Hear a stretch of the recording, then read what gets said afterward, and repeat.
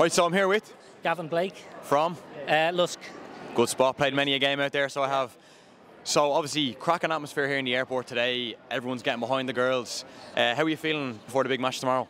Nervous but excited. I think they'll do us proud. It's going to be incredible playing against a tough team, but up in front of 83,000 people.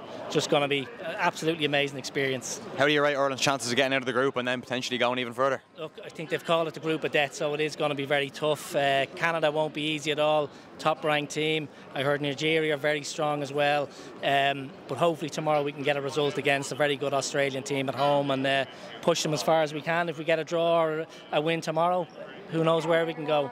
If you could get into the dressing room before the match and give the girls a couple of words to G them up, what would you say to them?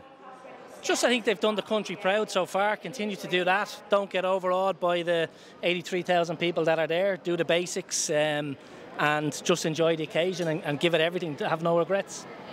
And finally, for all the people watching back at home, what would be the best possible way they could get behind the girls and get stuck into the tournament? I think hearing about some of the watch parties are brilliant in a lot of the clubs. I'm involved with Lusk United.